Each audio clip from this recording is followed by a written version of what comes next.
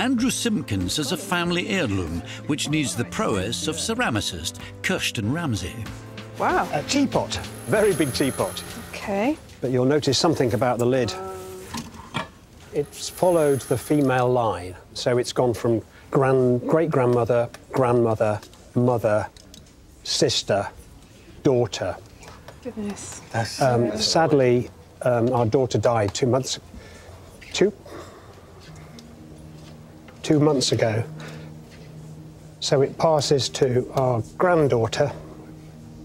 I have to stop there.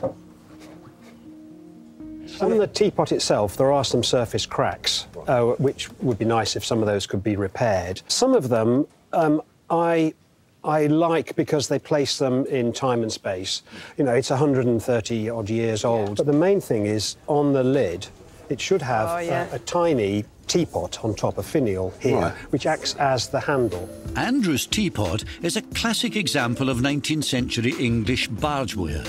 So called because it was popular with the canal workers who passed through Burton-on-Trent, where most bargeware was made. The teapots were often given as gifts on important occasions, and many had miniature versions of the teapot moulded onto their lids. I'm going to have to do some research and see if I can find out exactly how the teapot should look. The ones that look like Andrew's all seem to have this decorative finish, so I think I'm going to have a go at making one. It's not actually unusual to have to make up a missing section on a piece of ceramic or porcelain. I've never made a miniature teapot before. I'll build up the layers as I go along. And I'm going to leave these little areas here because they're sort of white anyway. I'll decorate those probably towards the end.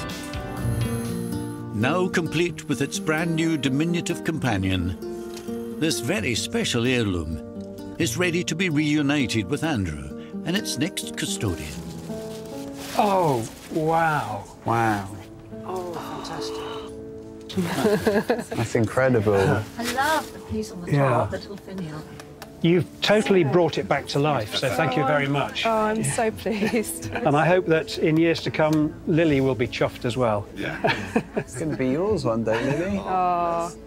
Wow. You've transformed it. Thank you very much.